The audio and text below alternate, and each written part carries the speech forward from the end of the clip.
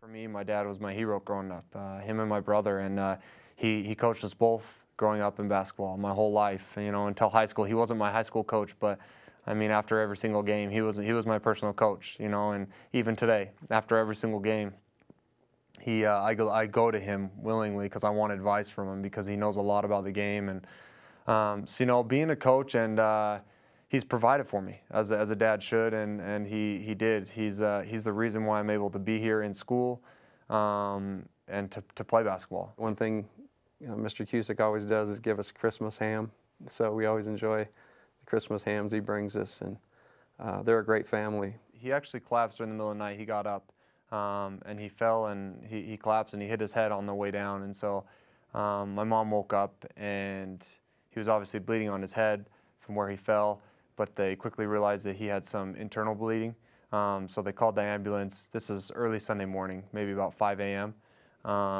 When he was rushed to the hospital, the doctor looked at him. They needed to find where the internal bleeding was at. By then, I was, by an hour or so later, I was down there, and they did a scope on Sunday to look down to see where it was coming from, and that's when they found a growth or a tumor in his small intestine. The doctors told us that they thought it was cancer, but the pathologist hadn't actually read the biopsy yet. So we didn't have the final results. So we were kind of hanging on to that thread that may be a miracle, that it wouldn't be cancer. So right before shoot-around, I don't think the official diagnosis came in yet, but I asked Craig if they got the results back because he told me the day before that it might come either Tuesday or Wednesday. So I asked him what the results were like, and he said it's 99%, cancer for the most part that they know at this time. And in our pre-walkthrough meeting as a staff, Coach told us that it was more than likely cancer and that it was going to be really hard for Craig, and we just needed to make sure we were aware of it and just talked, we all commented about how tough the kid is and that it's an amazing thing that he'd be able to even function going through something like that in the same day. After shoot-around yesterday is when I talked to my family, and the doctor had come in, and the pathologist was agreed that it's adenocarcinoma is what it's called, and it's in a really rare location where oftentimes cancer doesn't happen, which makes it extremely difficult to do surgery and recover from. So he was kind of trying to go about preparation for the game like he normally would, and obviously it's not, and inside we don't know what's going on inside of him, but we were all thinking about him. I know I was for sure. Leading up to it, I knew it had to have been a hard day at the hospital, at shoot-around, at the hospital again, and then coming to the game. The comment that Craig made when Coach talked to him about how he wanted to handle it, he just said, my dad would want me to play. Of course he wanted me to be playing, and so it was for him and it was for me, to try to get my mind off it for a minute, but it was just an incredible experience. Craig is one of our toughest guys. He's a guy that seems to always kind of make a big play. And so we hung with him because he's one of our best options in terms of toughness. And last night's game was a tough game, tough physical game. 5 seconds.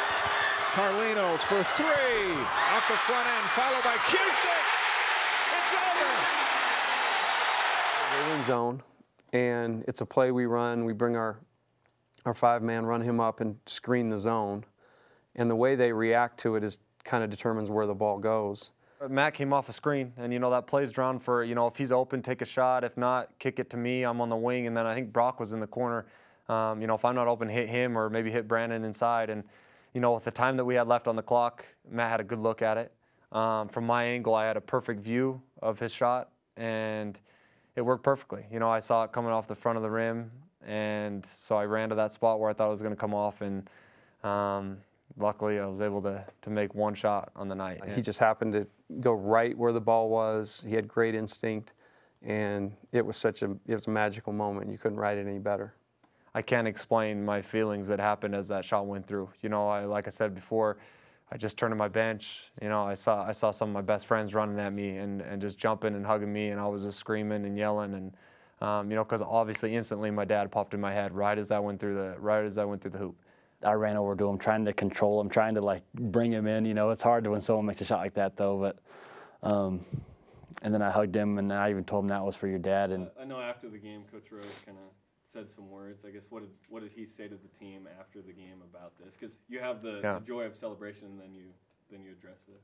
Yeah, you know, he was really sympathetic and caring for all of us. You know, he touched on the game and that it's great to get a win against those, but he quickly, you know, showed a lot of compassion for my family and any cancer patients, anything anyone's going through.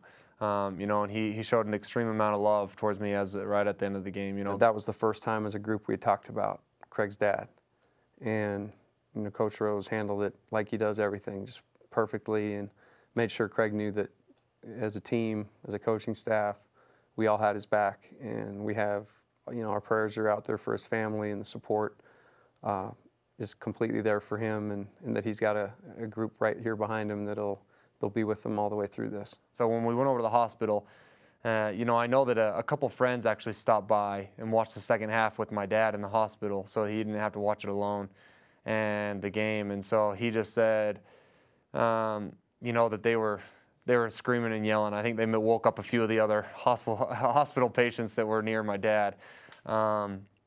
But he just told me that he was proud of me, and when I got there, we just hugged and cried for a little bit. But he was quiet. He didn't say much, but I could feel his love and his support. But last night kind of put it in perspective for all of us. This is why we do what we do. It's the human interest. It's the people involved.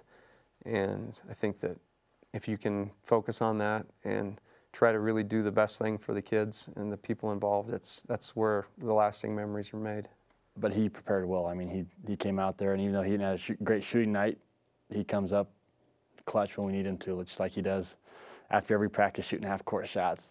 I laugh with my family because it's like, you know, who knew that going 1 for 7 in a game this could happen, you know, and all credit goes to, you know, my teammates and my coaches. You know, they carried us through the whole game, you know, and I made one shot that obviously put us over the edge, but I just appreciate the coaches, my teammates. I give all the credit in the world to them and my family. The love that all of our team, including the coaching staff and the players, have for the Cusicks. I mean, they're great people. They're one of the best families I know. This community has really, really backed my family, and it's made a difference in my family's lives and in my dad's life. And we believe he's going to fight through it, you know, especially with all the support and all the prayers that we know that are behind us now. And so it's just been incredible. That's all.